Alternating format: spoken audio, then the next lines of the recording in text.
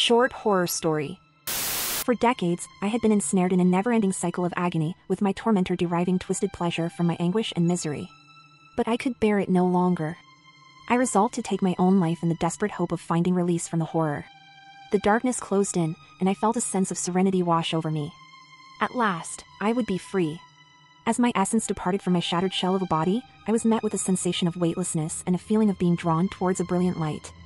I floated towards a new form, one that was small and delicate. My past life was a blank slate to me. I was reincarnated. I opened my eyes, and there was the face of a woman, my mother, gazing down upon me with tears streaming down her face. I attempted to reach out to her, to feel the warmth of her embrace, but my limbs wouldn't obey me. A sense of bewilderment and disorientation consumed me. As the woman cradled me in her arms, she whispered, "Did you truly believe you could escape so easily?"